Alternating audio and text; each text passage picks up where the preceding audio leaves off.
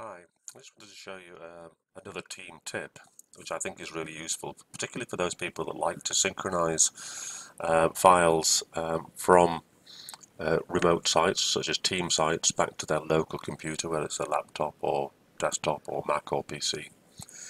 And the way to get this to work is to log in, just to make sure you have the OneDrive app installed. And to get the OneDrive app installed, go to office.com and click on OneDrive, which will open up your OneDrive, and then down at the bottom click Get the OneDrive Apps, and you can then download and install. You can install it for Google Play, or from the Google Play Store, from the Windows Phone Store, App Store, or indeed for Xbox. And so install that, log in with your RMIT credentials, and it will run in your system tray for a Windows machine like this, Windows 10, and there it is, the OneDrive RMIT University app that's running. Now, what I wanted to show you was we've got in my file structure in Windows Explorer, I've got all of my normal files set up, but I've also got my OneDrive Personal, my OneDrive RMIT. And I've got this other one here, which is RMIT University, and this has been created when I first synced to one of the team's sets of files. So I've got 4 of them here already.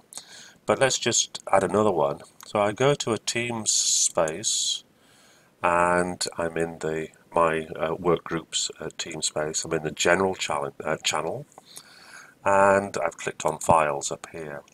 So if I was to click Sync, it will then sync back to my desktop, my laptop actually. There's quite a few files in there.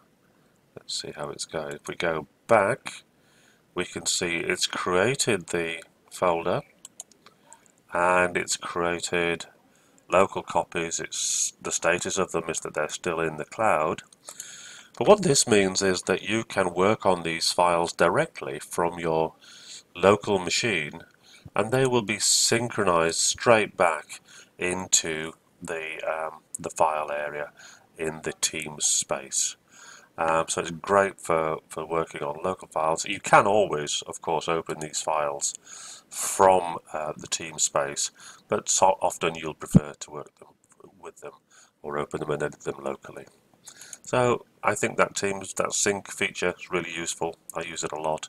I hope you find it useful too. Thanks.